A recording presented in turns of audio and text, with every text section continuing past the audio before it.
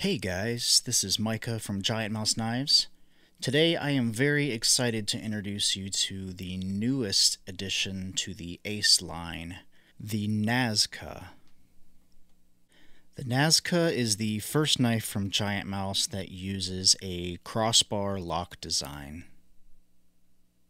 This locking style is extremely rigid and secure while being very practical and user-friendly, and is also ambidextrous, so it functions exactly the same left-handed as well as right-handed. On top of that, the clip is also reversible, so it is truly identical for left-handed use as well as right-handed use.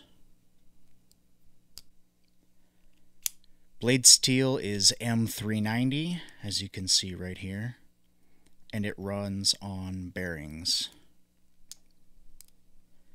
As you can see, the action on this knife is awesome. It is super snappy and can be opened in a variety of different ways, and it is very, very smooth.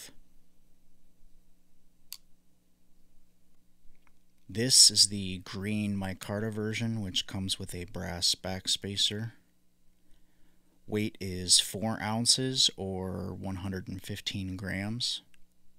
Blade length is 3.2 inches or 80 millimeters, and overall length is 7.5 inches or 190 millimeters.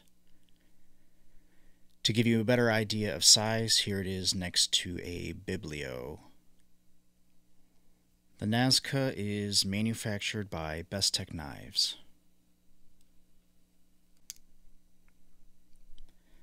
A few of my favorite details, first and foremost for me, is the ergonomics. GiantMouse aims to make cutting tools that are ready to go to work. They honestly seem to nail it every time when it comes to usability and how the knife feels when in the hand, and the NAZCA is no exception. It truly feels awesome in the hand. Everything is in just the right spot. Your thumb lands just perfectly on the back of the blade, and the jimping is right where you want it. The handle fills your hand nicely and is extremely comfortable to grip. The blade is very usable with just the right amount of belly to the shape. It's thin at the cutting edge and very pointed and defined at the tip. Personally, I find that blade shapes with a pronounced point, such as this, as well as Glide from the GiantMouse ACE line, make for very practical daily use. It's excellent for very precise cuts.